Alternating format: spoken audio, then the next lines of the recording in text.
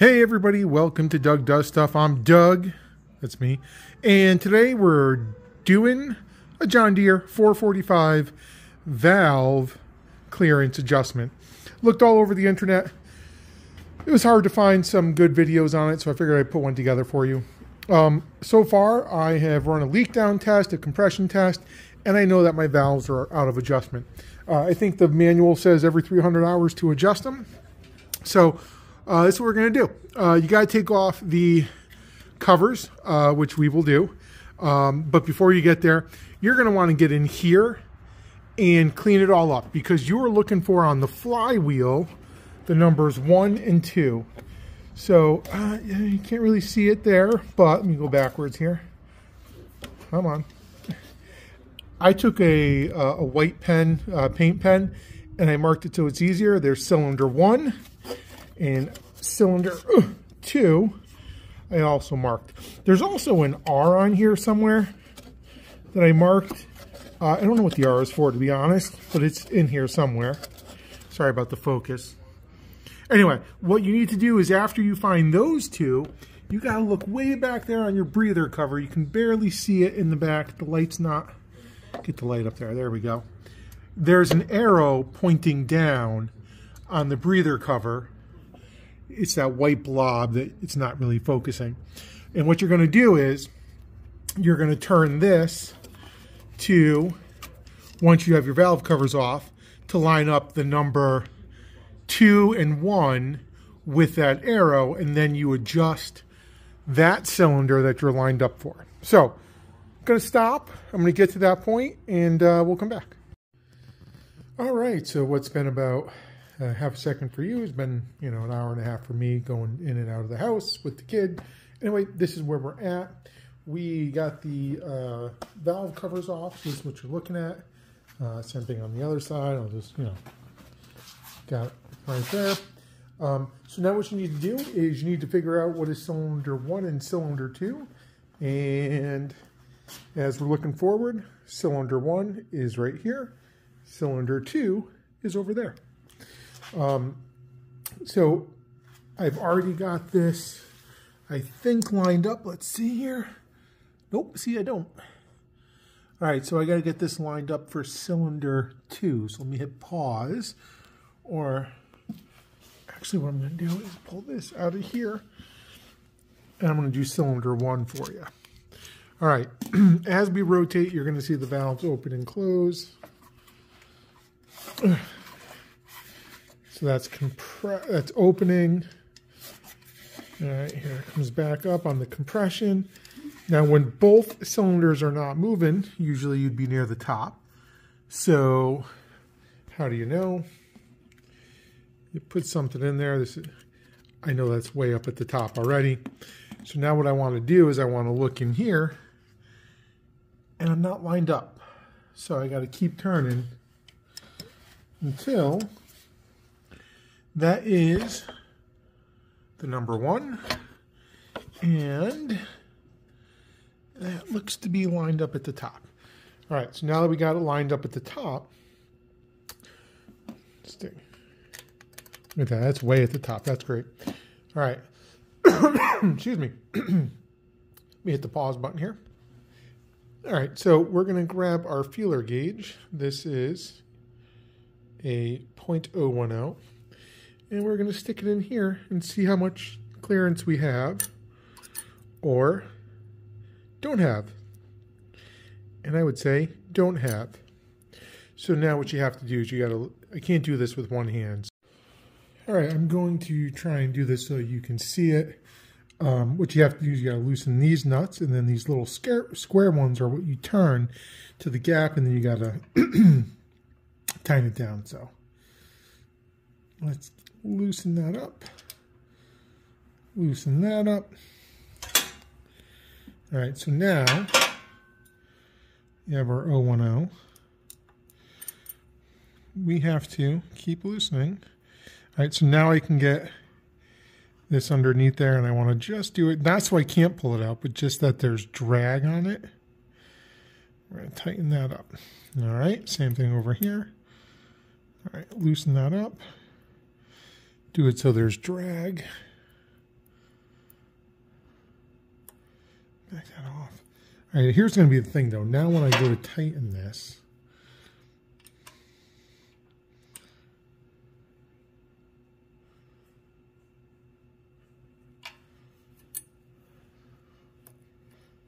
there we go.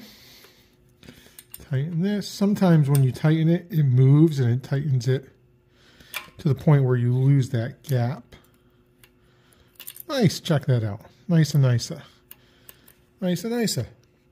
All right, so we're going to do the same exact thing on the other side of the engine. All right, here we go. We're on to cylinder 2. Another way you can tell is that the oil fill is on cylinder 2. So, where's my gauge? Here it is. Let's see how we're doing over here. Nope, really tight. That one is pretty close. We are at top dead center. I did check that the marks are lined up. So, same process. Sorry if my hand's in your way. We're going to loosen the nut. Loosen the nut. Very good. All right, still on our 010 gauge. Slide it up in there. Come on, come on. All right, good. You know, just a little bit of drag. All right, tighten that thing down. Oh, I don't know if you heard that. I must have stepped on something. There we go. Tighten that down. Tighten that down a little more. Good. All right, let's tighten it up. This is really an easy adjustment to make. Good. And good. It's a little loose. I'm going to actually do that one a little more here. This is where having a small enough wrench, or it doesn't take much to tighten it.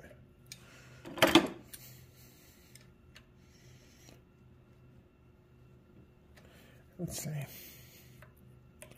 Much better. See, that's fault. See how that just, like it's going to stay there, but just a little bit of pressure comes right out. I'm going to do the same thing. I'm going to make it just a hair tighter. When I say hair, I mean I'm really not turning this thing at all. I may turn that maybe a 32nd of an inch. And it, tighten that thing up. Better. Better. All right, that's all there is to it. We're going to put the rocker cover back on and go from there. So I'm going to hit the stop and come back for the next step. All right, a couple minutes later and we're back. Got the valve covers on both sides, got the spark plugs in. I'm going to run a compression test now. I guess I should have done a leak down test, but I adjusted the valve, so we're going to see. One of the reasons I was doing this was I did have some popping and some smoke, so I'm hoping it was the valves and low compression. So before you can do a compression test, you got to let it come up to temperature, hoses warm, thermostat open. Yeah, the other thing I should have done, because this tractor is new to me, is I should have gotten a new battery right out of the gate. You know, I don't know if, I mean, it was a really weak battery. I don't know if that impacted my compression or what, but I ended up with an SP40, which has, from Interstate, 350 cranking amps. Last one was an SP35. I think it was 300. So that's where we're at right now. We're going to, or I'm going to get it started, let it run for a little while, fingers crossed, and I'll bring you back. All right, well, it started up. Just got it started. Gonna let it run for about, I don't know, 10 minutes and see what happens. It sounds good. I hear a little bit of what could be valve. It's like a ping, ding, ding, ding, ding, ding, ding. But I know I got them set correctly. So we're gonna let it warm up and see what happens and come back in a little bit. All right, so it's been warmed up for about 10 minutes. Things are hot. I was about mid-gauge on my thermostat. Hoses are hot. I've gone ahead and removed both spark plugs now. And now we're going to run it, or we're going to turn it over. You don't want to do it for more than 5-10 seconds on the starter. You want to burn it out. You do have to be in the wide open throttle position. I'm starting with cylinder 1, and here we go.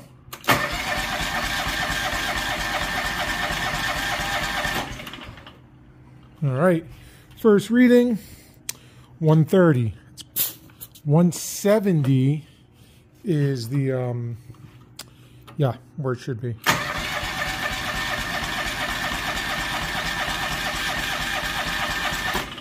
All right, turn that off. All right, so we got up to about 140. Ooh. All right, let me hit the pause button on this now. All right, we're going to go now over into cylinder 2. We have it all hooked up. Wait for that light to go out. There we go.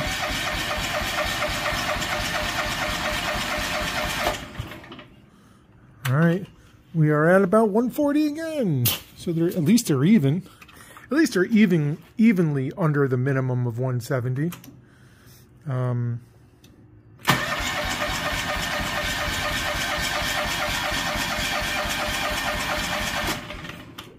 right.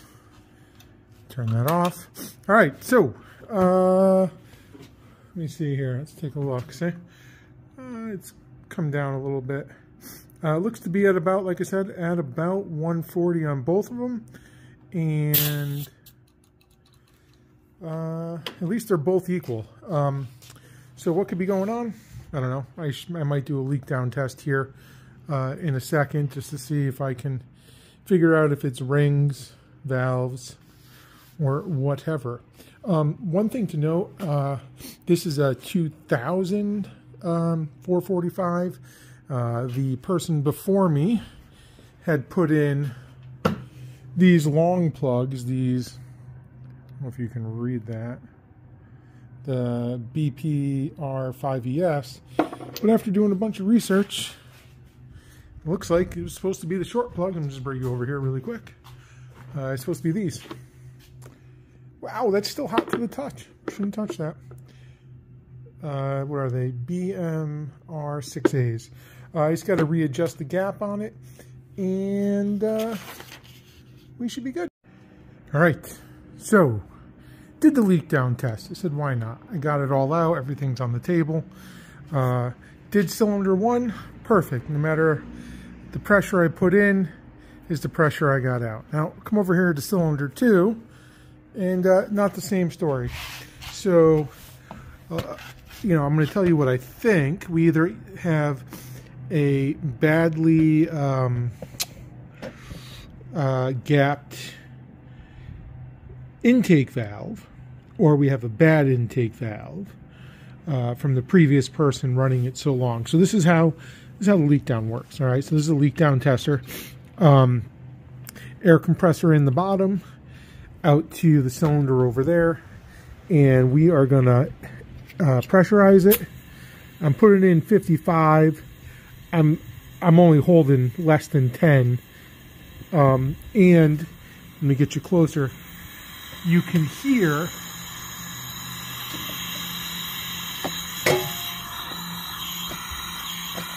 so because of that right there, let me just turn this off. All right, because of that sound, that means air is getting through the intake and coming up out. So I'm gonna have to go back in, check the alignment, and go from there. So yeah, so I think I need to go back in, double check the gap on that. I already have it at top dead center. I made sure to check, just because I want to make sure the valves are closed before doing the leak down test. So maybe something loosened while it was running. We're gonna have to go in and find out. But we want to do it at shop temperature is when you adjust the valves. So I'm going to give this about an hour to cool off, and then I'll come back to it. All right, back after playing with the kid a little bit. And indeed, we have lost our 010 gap on this side. We are number 2 cylinder is at the top dead. Position, I mean, yeah. We are, what I'm going to do, I'm going to spin it 1 full revolution and bring the 2 back to the top. Because those, it shouldn't be moving like that when you just touch it. So let's go ahead and hit pause. All right, after 1 full revolution, let's check this again. Oh, see, no, I mean, that's incredibly loose. And that is very, very loose. This is our intake. This is where the leak down test was saying, because the air was escaping up here out of the bowl, the carburetor where it's fuel injected. I don't know what it's called. Anyway, we're going to have to readjust this. So I'm going to hit the pause and give it another shot. Alrighty. This is now regapped. That's much tighter in there. Not very loose. So let's see what happens with the leak down test right now. Let me hit the pause. All right, leak down test time. Let's see what happens. Engage. Oh, look at that. Now we're holding. Awesome. Looks like we have it adjusted correctly. Perfect. So now both sides, the valves are adjusted, and they definitely were loose. So now, come off of there. Gosh darn it. I got to figure out how to get that off. Anyway, going to put it back together, let it run, and I think I'm going to call it. I think it's pretty good. This is, by the way, I know this is way too late into the video, 9mm wrench. That's socked down pretty good. I know there are torque specs. But yeah, thanks for hanging. Hope it helped you out. Laters. This is Doug Stuff. Hit the subscribe button.